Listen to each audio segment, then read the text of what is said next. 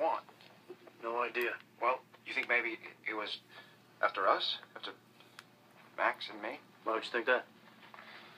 I mean, either telekinesis or premonitions. We both had abilities, you know? Maybe it was after us for some reason. Sam, if it wanted you, it would have just taken you. Okay? This is not your fault. It's not about you. Then what is it about? It's about that damn thing that did this to our family. The thing that we're gonna find, the thing that we're gonna kill. And that's all. Actually, there's something else, too. Oh, jeez, what? When Max locked me in that closet, that big cabinet against the door, I moved it. A little bit more body strength than I gave you credit for. No, man, I moved it. Like Max. Oh. Right. Yeah.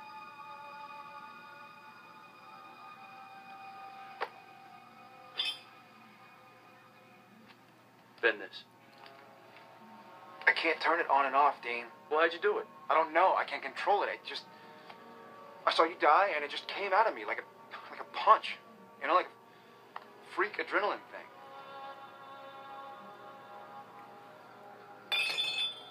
I'm sure it won't happen again.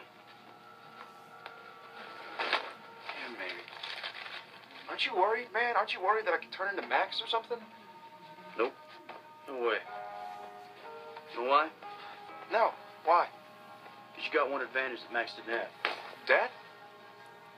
Because Dad's not here, Dean. No. Me.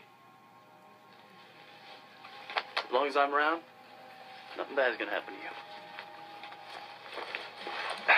Now then, I know